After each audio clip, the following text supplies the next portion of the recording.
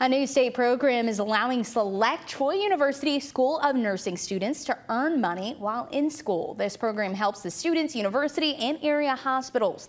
WSFA 12 News reporter Julia Avan is live in Troy for our hometown tour. Julia, you were there on campus for a special signing day back in January for this program. I was, Rose, and it was really exciting to see these students embark on this opportunity and also work with schools or hospitals in the area. And with us to tell us more about this opportunity is Dr. Teresa Law, who is the School of Nursing coordinator and assistant professor. So, Dr. Law, first of all, tell us how many kids are in the School of Nursing at Troy University? Sure. We have approximately 290 students in the School of Nursing at Troy University through our Troy campus as well as our Dothan campus. And this apprenticeship is so unique and an opportunity like we were talking about earlier that you can't necessarily get in the classroom. Tell us more about this apprenticeship. So this apprenticeship option gives our students, like you said, a unique learning experience to earn wages for on-the-job training, and it allows them to be paired with a journey worker in the hospital setting and to receive one-on-one clinical instruction within that setting. So it helps to break the barriers for students by allowing them to earn wages, helping them financially.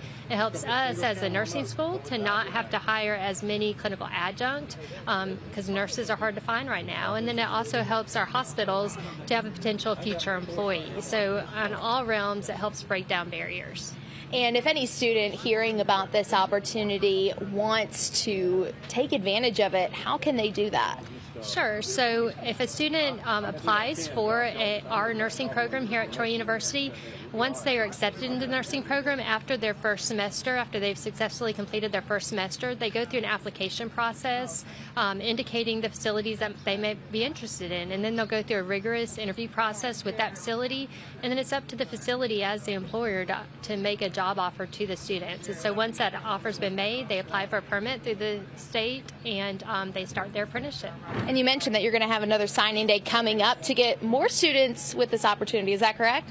That's right. So currently we have 28 students in our apprenticeship, and we have another signing day coming up in just a few weeks on May 10th, where we will be bringing in approximately another 20 students into the apprenticeship. Awesome stuff. Thank you so much, Dr. Law, for coming and sharing that information with us this afternoon. I'm going to send it back to you guys in Montgomery. Thank you, Julia. Sounds like a very beneficial program.